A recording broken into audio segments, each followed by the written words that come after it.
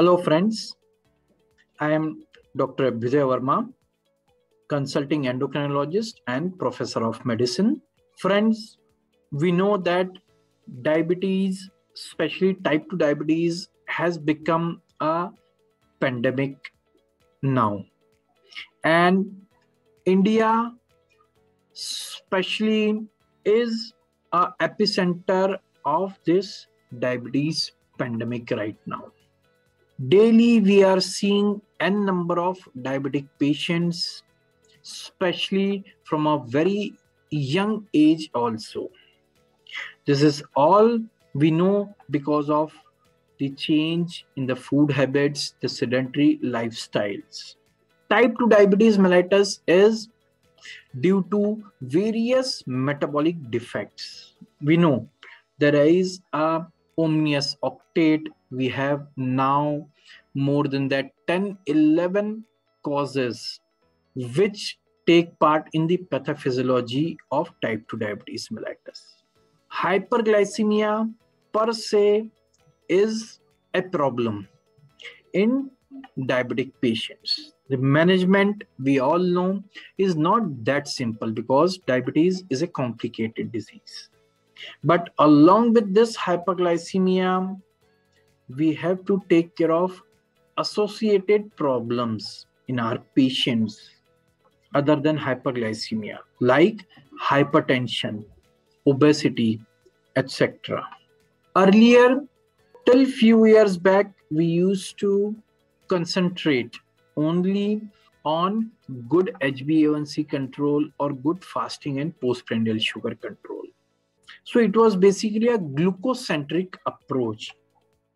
But now, from last couple of years, we know that the glucocentric approach is not enough to prevent various complications due to hyperglycemia. So we have now aimed, because of some new drugs available to us in last couple of years, which can definitely give us a good glycemic control along with good safety and extra pleiotropic benefits also.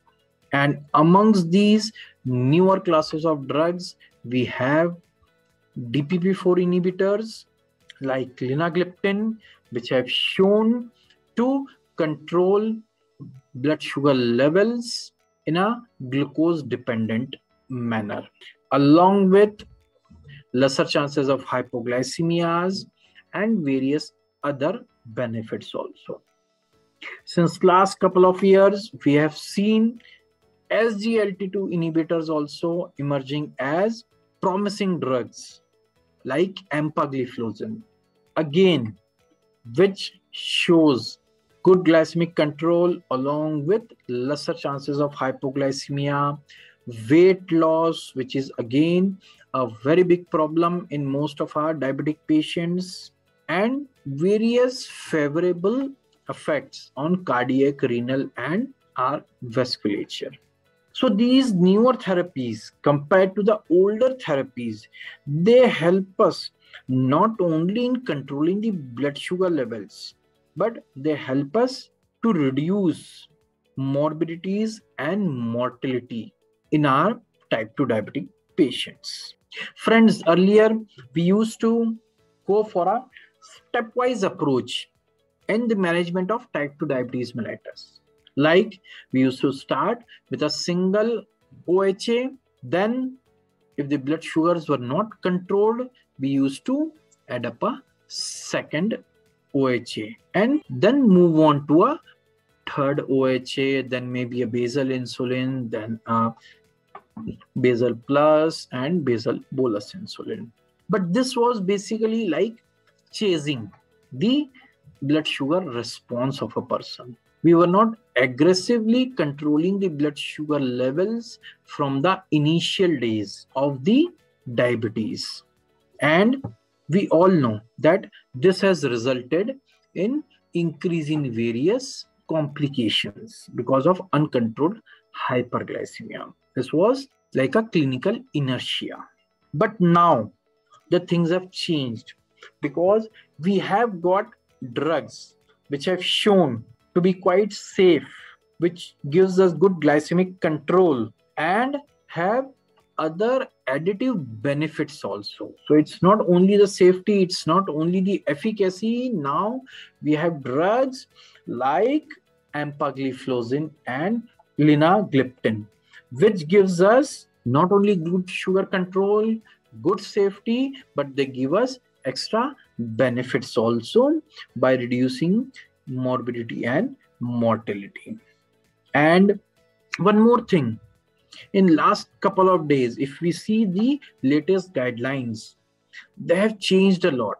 They have now concentrated more on trying to reduce the complications or the various micro and macrovascular complications in our type 2 diabetic patients, especially who are at risk of developing the cardiovascular disease. And you can see now guidelines, they don't go for the stepwise approach. They say that start early with the combination therapy.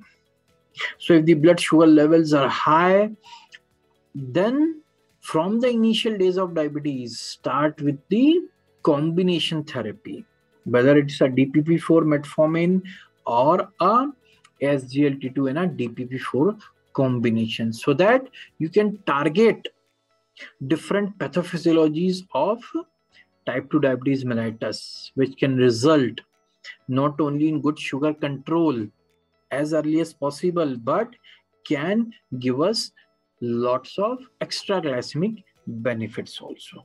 And to show this, I will present a case in short. This is a young 38-year-old male, obese, hypertensive for past 5 years, and a chronic smoker with sedentary lifestyle.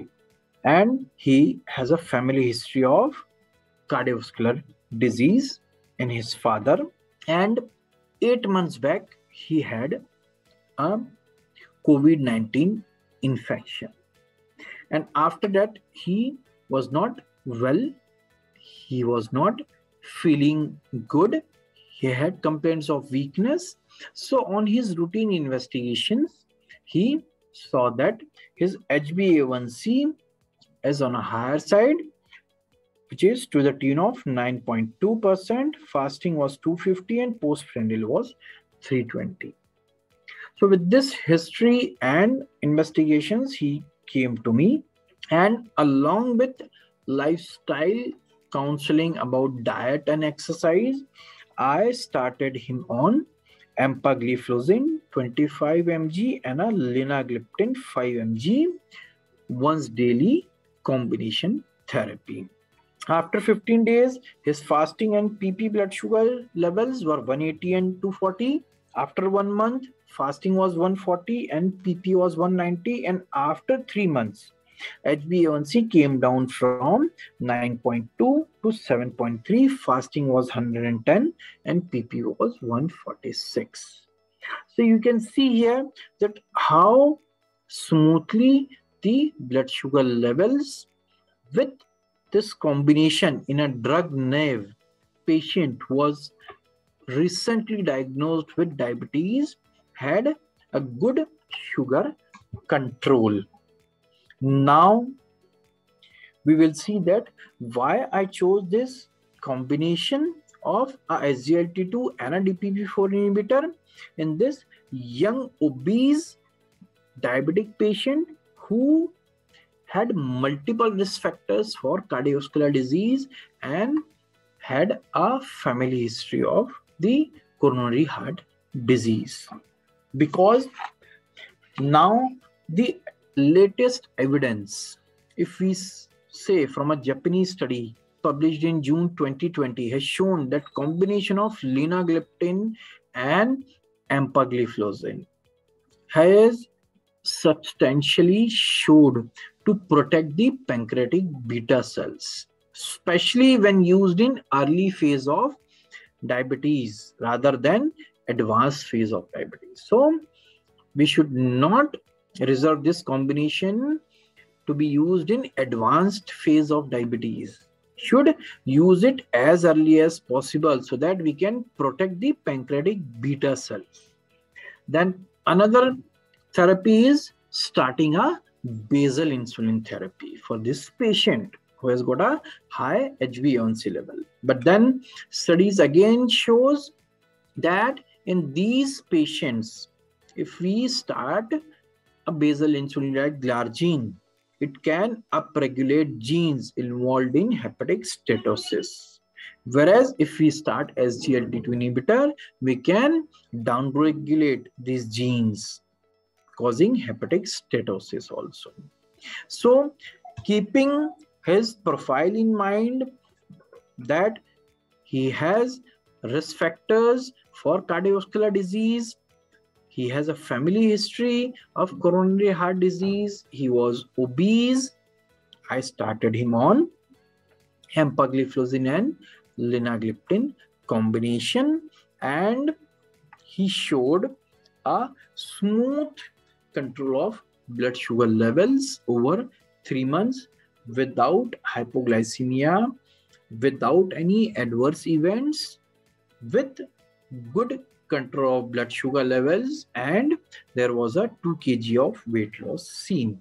So this combination offered to my patient a good HbA1c reduction, a better fasting blood sugar control, good control of blood pressure along with weight loss. There were no safety issues like hypoglycemia. So in the whole period of 3 months, there was no hypoglycemia associated because it suited his job profile also. Because sometimes he was not able to take his meals at a proper time. And along with these benefits, we offered him various favorable effects of this empagliflozin and the linagliflozin, which has shown to have benefits in cardiac, renal, and vascular problems. So this was my case regarding the early use of EMPA and linagliptin combination so that we can give good sugar control along with weight loss, less hypoglycemia, and pleiotropic benefits to our young individuals who are at risk of developing cardiac and renal problems. And at the end, I like to thank Lupin for giving me this opportunity to interact with you all through this case series. Thank you.